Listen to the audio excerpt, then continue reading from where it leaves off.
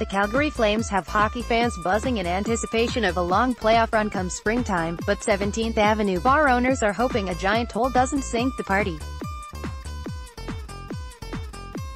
Construction along 17th Avenue is set to enter its third year this spring as part of a $44 million project to rebuild the road, upgrade facilities and improve pedestrian access between Macleod Trail S.E.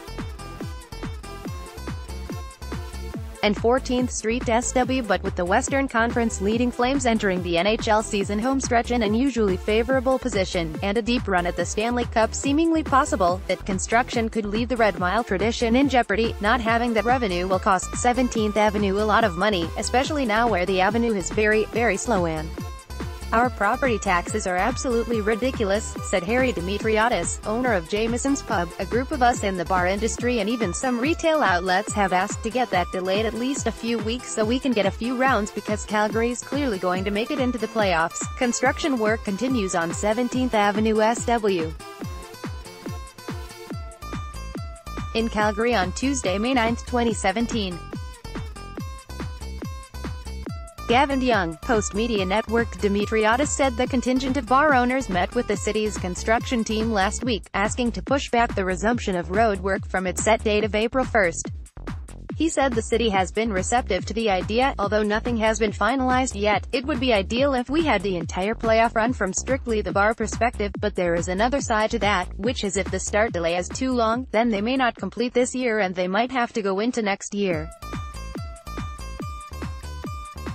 And that affects a lot of the other businesses around who don't want that to happen, he said. We're trying to find a happy medium where they can more than likely get it all done this year and at least give us some kind of a playoff run. On its website, the city says an updated construction schedule would be available in early 2019.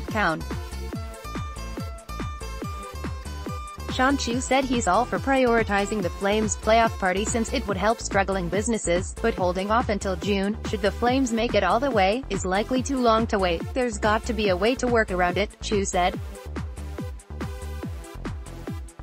Bar owners along the Red Mile on 17th Avenue SW are asking the city to hold off on construction if the Calgary Flames make it into the playoffs.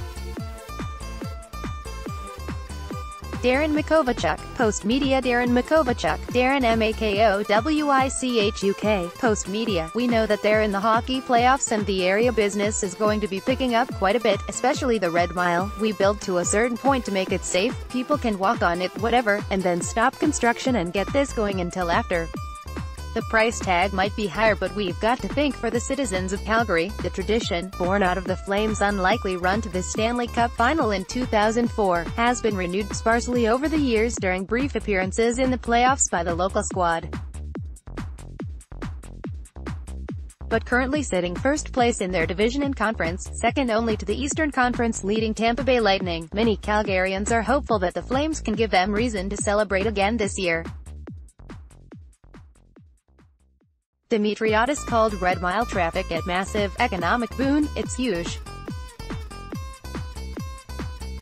When the team isn't good for a couple of years, it's not only that you're not getting the playoff business, he said. During the season, there's very little turnout because people just watch some games at home or whatnot. There's not a lot of interest, but he said interest is already ramping up. They're winning a lot. They're second place in the entire league, Demetriadis said.